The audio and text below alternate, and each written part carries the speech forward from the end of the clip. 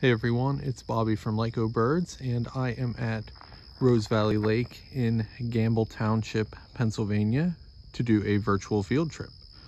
So for those of you not familiar with the location, Rose Valley Lake is one of the best birding spots in all of north central Pennsylvania, and it's one of my personal favorites.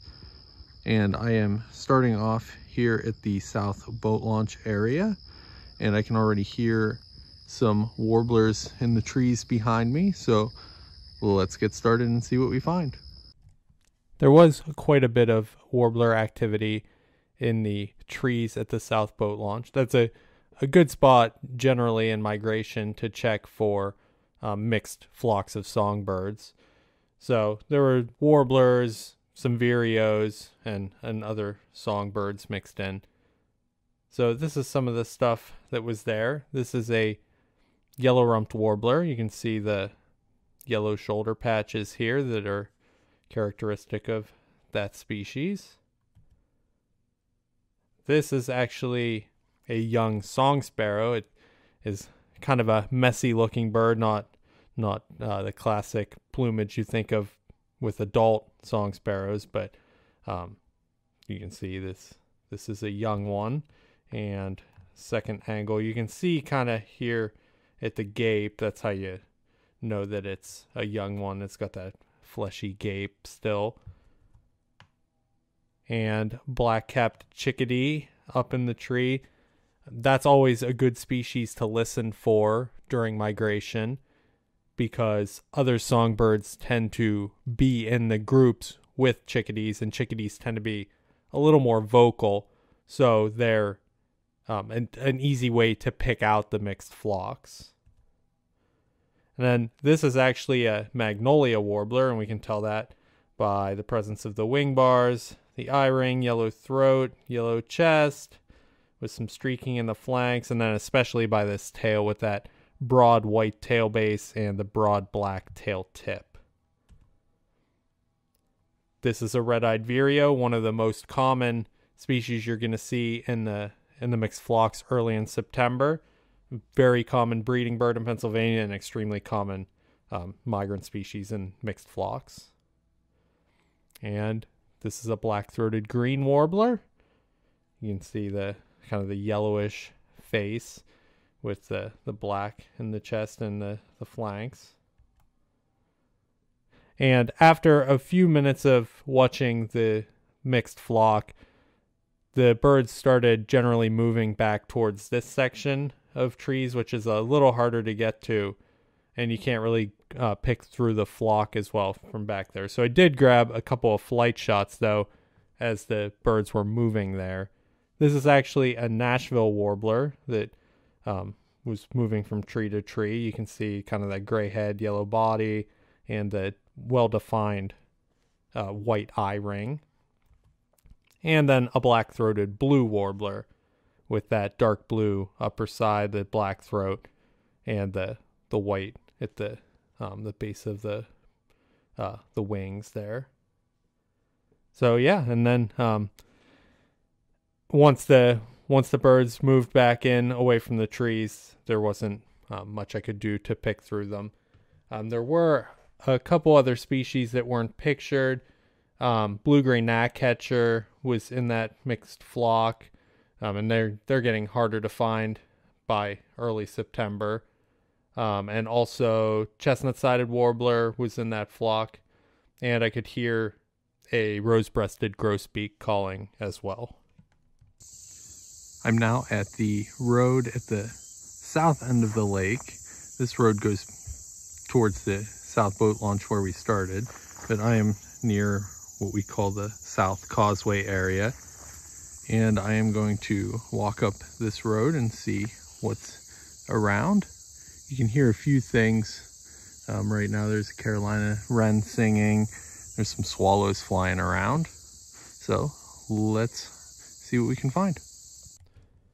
The swallows were predominantly barn swallows with a few tree swallows mixed in. Those were the only two species present that I saw, and they were visible from just about all parts of the lake. There were a lot flying low over the water, and there were also quite a few flying over the land. And like I said, the predominant species was barn. So we can see a couple pictures here. You can see the long forked tail with the orange underside. Again, the long tail. This one's a whiter example. And it's the only swallow species that we have with this white band in the tail. And you can see the outer tail feathers also are longer with that long forked tail appearance of the barn swallow. And as I walked up that road, I found this little red squirrel. It was, it looked like it was eating something on the road, and then it, as I kept walking, it scurried into a tree. And then I got to this section, which is always productive. There's almost always quite a few birds here, and you can see if you walk just a little bit further, you get a restricted view of the one section of the lake. But in that section, I had a dark-eyed junco up in a tree, just kind of sat there for a few minutes. That's not a typical species I think of at the lake in September, but they nest up on the nearby mountains, so it's not terribly surprising that one made its way down to the lake. And then mostly the other stuff was down low in the brush. So you can see this female common yellowthroat. They were quite plentiful at the lake. So, and they're always all throughout the brush along the edge of the lake. It's one of the most common species that you'll find there. And also near the common yellowthroat was this brown thrasher that was being fairly skulky. It did not come out for any sort of open view, but you can see it's definitely looking at me. And here's another common yellowthroat. This is an adult male. And a downy woodpecker in the tree. Some other stuff that was in that area. I know there was a scarlet tanager, and I saw quite a few catbirds, heard some bluebirds singing, and there were also some hummingbirds. I saw one or two hummingbirds flying around in that stretch. So then I made my way back towards the South Causeway area, and this is the view looking south from there into that small kind of the pond area that the beavers try and keep nice and calm. And there was a blue heron in there, and also there was one wood duck. There's normally more wood ducks in there than that, but this morning there were only the one. And then on the other side, there were actually two pied-billed grebes, and that's a species that's just starting to arrive this fall. So that was a nice sighting. But that was it for the south end of the lake, and then I got in the car and headed around to the other side. So I am now on the road along the east side of the lake, and I like to bird here in the fall because of all the brush. There's often sparrows and indigo buntings and sometimes some of the lower warblers. So we're gonna walk along this road and see what we find. You can already hear there's a lot of bird activity. You can hear blue jays and catbirds and chickadees. A hummingbird just flew past. So should be a good little stretch here.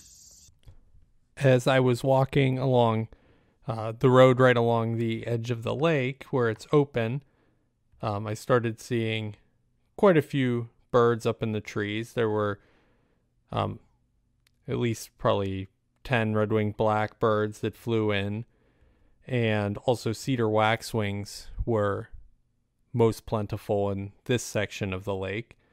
There was a decent flock there. Also in the low brush right along the lake, I saw 2 least flycatchers interacting. And there was a swamp sparrow that was feeding on the gravel. And a killdeer flew over, calling, circled a couple of times.